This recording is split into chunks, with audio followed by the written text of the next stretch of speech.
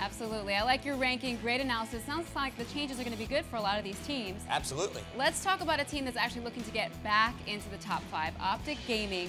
We've heard about the players. Let's take a look at the rock behind the green wall. Here's Optic owner and CEO, Hex.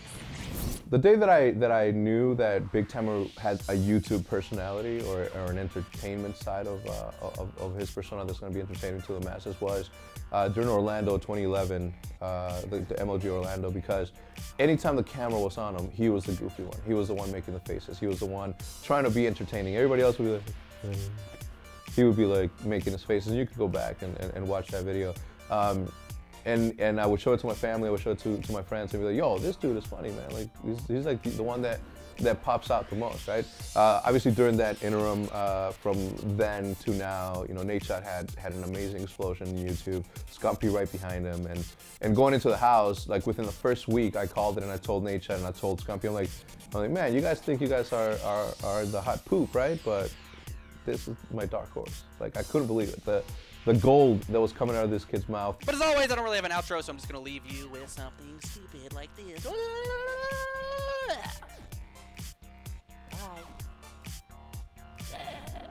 The ideas for content and all this was pretty entertaining, and I knew that he was gonna be okay as far as like being able to release something funny, you know. I think that playing something outside of Call of Duty is what really made him comfortable enough to just get out there and say, you know, funny stuff on camera. Listen here, ladies and gentlemen. I want to make one thing clear right now. Tonight there will be blood. Okay, there will be sweat, and there will be tears. All right. Someone will die tonight. In the name of Optic! Like a couple of days ago, I woke up and I saw a text from him that pretty much said, like, hey man, after Philadelphia, you know, I don't think I want to be competing anymore. And that to me was like a punch in the gut. Man, my head was just like trying to figure it out, trying to put sense to what had just happened, what I just read. And I'm like, I texted back, I'm like, cool, hell yeah, let's make YouTube videos, let's have fun, let's keep growing the brand. Hoping that he'd be like, yeah, you know, maybe, right?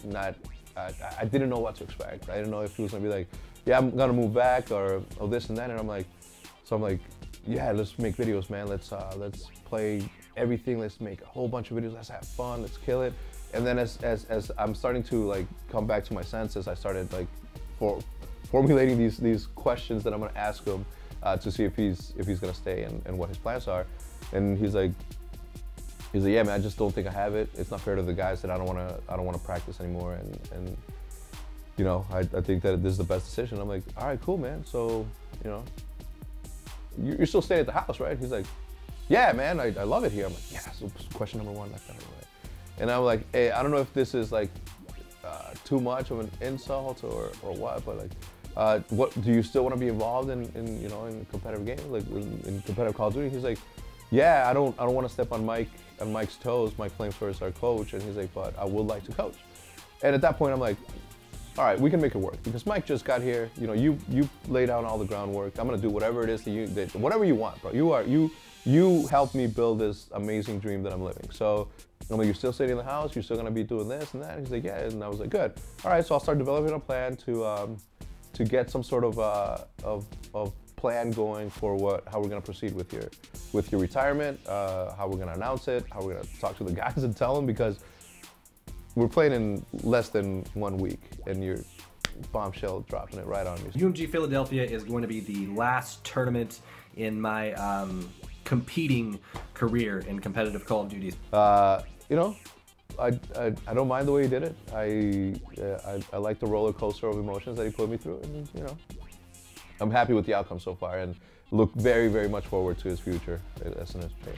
Man, Hex is such a good guy, and you know, you have to feel for him suffering all the team changes as of recently, but he's been around the business forever. He's really grown this brand into one of the strongest brands in the industry. I think Optic Gaming is going to be just fine, and this new roster could turn out really well for them.